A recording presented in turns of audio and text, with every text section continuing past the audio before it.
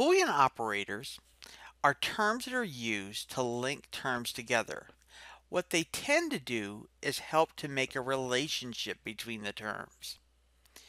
The three terms that make up what are called Boolean operators are and, or, as well as the term not. In this video, I'm going to discuss the use of and or as it pertains to making linkages between terms or concepts. Not is not something that's used a great deal, especially in doing basic searches, and so I will not be discussing it in this video.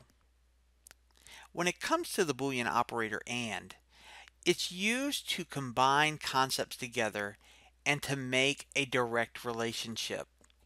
If we go back to the question I've been examining about nurses and their hand washing and the effect it has on hospital-acquired infections, what I might want to do is I might want to search hand washing and combine it with hospital-acquired infections using and, so that it would look like hand washing and hospital-acquired infections in order to get articles that talk about hand washing in reference to hospital-acquired infections.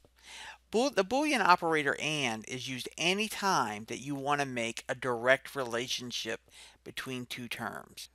The Boolean operator or, on the other hand, does not make direct relationships between terms. Many times you're going to use or when you're trying to combine synonyms or like concepts, such as when you're thinking up alternative terms for describing something, such as different terms to describe hand washing. You'd want to or those together. When you or things together, such as hand washing or surgical scrubbing, into a database, what's going to occur is the database is going to look for any article that discusses hand washing or surgical scrubbing, but there doesn't necessarily have to be a relationship between them.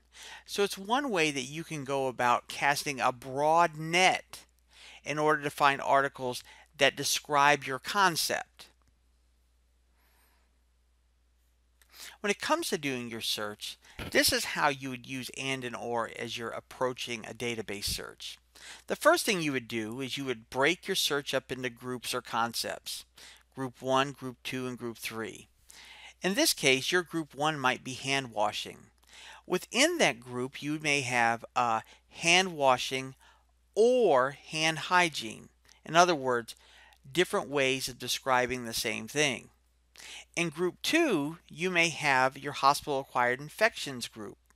In that group, you may have hospital-acquired infections or nosocomial infections.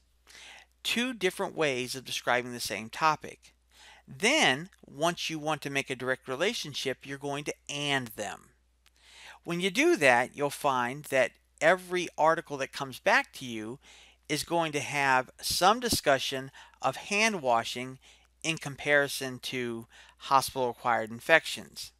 It may actually look like this in your database when you're doing your search, where you have all of these different terms for describing hand washing, as well as all of these different terms for describing hospital-acquired infections.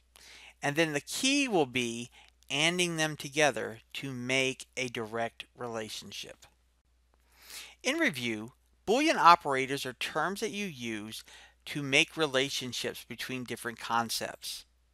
And makes a direct relationship, such as when we talked about combining hand washing and hospital-acquired infections.